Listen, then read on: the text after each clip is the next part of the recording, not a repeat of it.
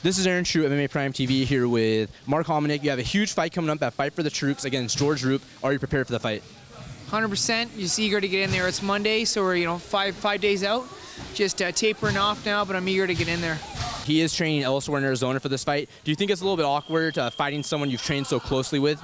You know what? We put that, he has the same advantages that I have. We both train together. So, we're putting it aside. We're friends before, we'll be friends after, but we're both going to go at it in the cage. There's no question we're competitors.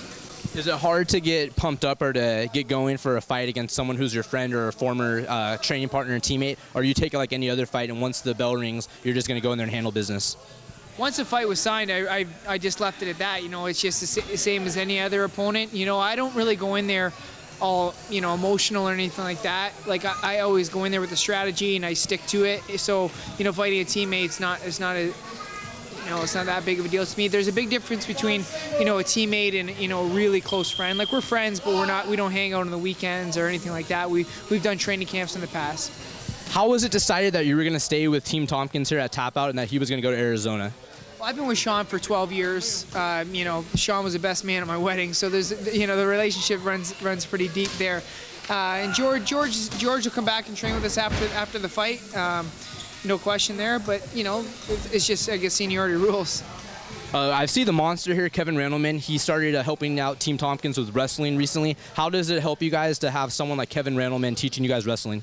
Anytime you can have a legend, in MMA around you, any aspect of the team, it's great. It's great to have someone, for them, I think it keeps them involved in the sport and hungry.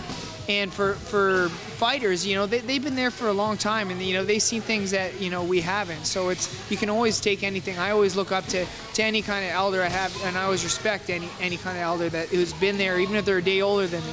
They've been there a day longer, and Kevin's one of those. What does it mean to you to get to fight for the Troops? It's going to be a great experience for me.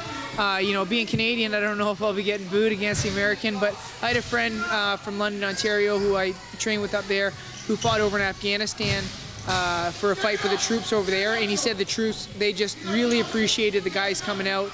So I think it's just, to be a part of that is something special. This is going to be your first fight back in the UFC since the merger with the WEC. Are you excited to get in the big stage and hopefully progress to the bigger shows? Huge. This is a huge move for the UFC and WEC to merge, and bringing in the 145ers.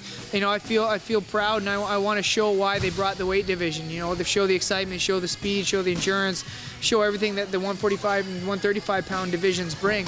I fought in UFC at 155 twice. I had 2 wins there. So I fought in the big shows, but I think it's a bigger show than it was back then. I fought at UFC 58. And the sport has grown so much since then even. So, to be a part of the biggest show, the biggest sport in the world is going to be amazing. Give us your prediction. What's going to happen when you throw down with George Roop at the UFC Fight for the Troops? I'm just going to go out there and prove why I'm the #1 contender in the division. Do you think after this win that you expect a title shot? Dana announced that, so I'm going to think about that the day after the fight. I'm not looking past George Roop. January 22nd is what I'm feeling focused on, and that's what I'm ready for. Hopefully there's no accidental friendly fire towards you being Canadian going to fight for the troops. Wish you the best of luck. Hopefully you bring back the victory to Team Tompkins. Best of luck in the future. I appreciate that.